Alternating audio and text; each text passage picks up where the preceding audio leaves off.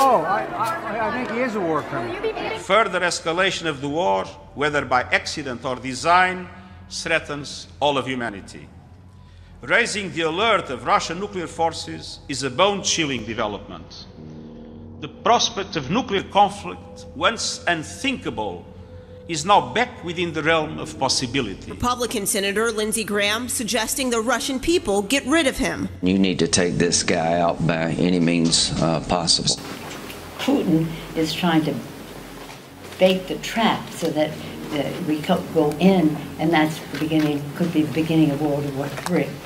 Putin totally irresponsible using weapons that are not allowed under the Geneva Convention. Putin, who threatens use of chemical weapons, nuclear, and the rest. So myself, when I see those tanks, that 40 miles of tanks, I'd like to take out those tanks. I mean, I think that them having more planes might be useful, but I'm not a military strategist. And Russia now announcing they're likely to ban exports of wheat and oats and buckwheat and other grains all the way through June 30th.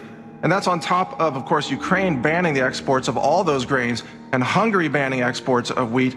Why is this happening? Because these countries know that there's a global shortage and that they have to protect their domestic supply. Now, China was very smart about this strategically. They bought up grain supplies around the world over the last, let's say, 8 months or so. They're sitting on about 18 months of wheat right now. But the United States does not have really a strategic grain supply.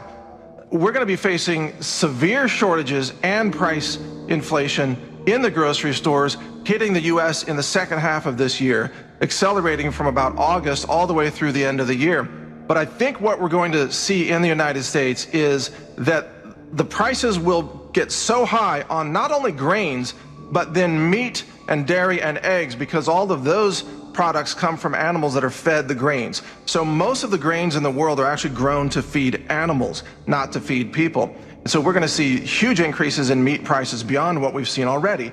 So flash mobs are going to start looting grocery stores in huge numbers and stealing the meat primarily. But just the food rationing, they will have to implement food rationing passports, which is a mark of the beast system to verify your identity. It might be a face scan, an iris scan, a thumbprint scan, or maybe just your mobile phone that's tied to your identity. There's going to be more stimulus money handed out and the money to buy groceries. There are going to be at least 10 million more Americans put on food stamps. Eventually, maybe in 23 or 24, they'll say that if you want to buy food under the food rationing system, you must use the central bank digital dollar control system. And that's how they're going to starve people into the mark of the beast, Federal Reserve crypto system controlled by the government. When you look at the state of the world right now, what's the first word that springs to your mind? We have to think how to structure, how to design the post-corona era. And here, of course, the word reset comes to my mind, because one thing is clear: we cannot come back to the old normal. Klaus Schwab's deceptively incompetent Great Reset plan, Pete Buttigieg, has made a mockery of the office of the Department of Transportation. I'm still surprised that some people were surprised when I pointed to the fact that if a highway was built for the purpose of dividing a white and a black neighborhood, or if an underpass was constructed such that a bus carrying mostly black and Puerto Rican kids to a beach, or that would have been in New York, was designed too low for it to pass by, that obviously reflects racism that went into those design choices. Pete Buttigieg and his party have been talking about how South Bend has been systemically racist for as long as I've been here. There hasn't been a Republican mayor since before I was born. The South Bend Common Council is dominated by Democrats. If South Bend is a systemically racist city, it is because the Democratic Party made it that way.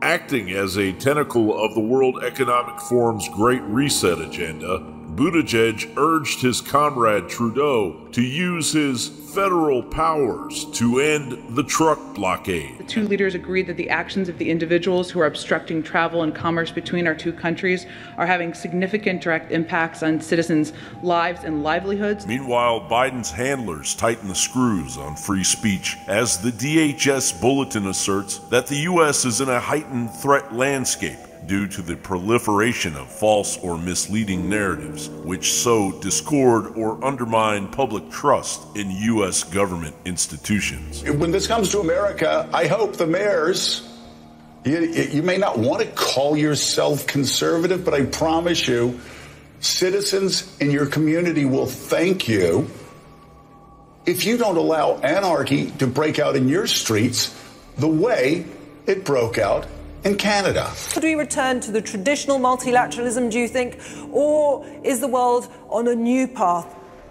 I think also here we need a reset. We cannot go back to the system of multilateralism which we have established after World War II.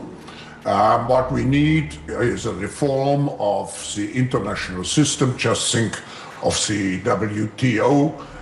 We have to integrate the new dimensions of global trade, like everything which has to do with e-commerce and so on.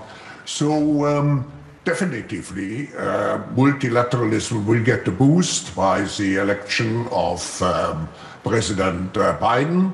And I'm very hopeful that we can now create the necessary systems which we need for the 21st century. As the war on American patriots stays on course, regardless of the FBI director's recent realization of the massive threat the Chinese pose as they infiltrate all layers of U.S. national security. I used to give out my phone number. Can't do that anymore. They don't even allow me to have a phone anymore.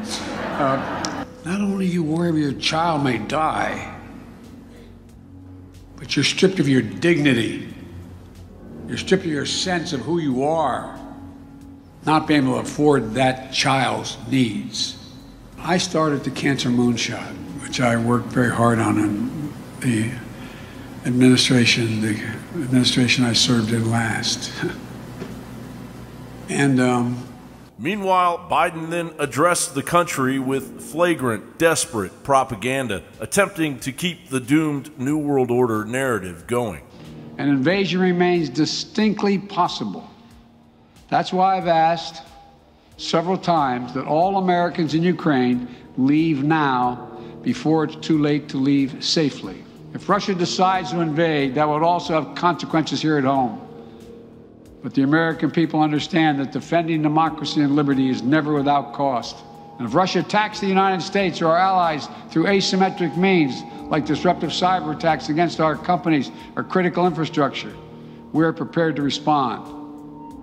But we're moving in lockstep with our NATO allies and partners to deepen our collective defense against threats in cyberspace. I will not pretend this will be painless. There could be impact on our energy prices. So as the economy tanks and gas prices shoot past historic records, Putin, open to diplomacy, ordered the withdrawal of troops while the Russian Federation's side of the story was spun out of control. Unfortunately, 7 years down the road, we are increasingly thinking that the implementation of the Minsk agreements is not something that's in the plans of our Ukrainian neighbors. Biden's handlers at the United Nations have been given their marching orders. Their masters require a world war to feed the dwindling spending of defense departments and the reaping of war profits. Russia plans to manufacture a pretext for its attack. This could be a violent event that Russia will blame on Ukraine, or an outrageous accusation that Russia will level against the Ukrainian government. We don't know exactly the form it will take.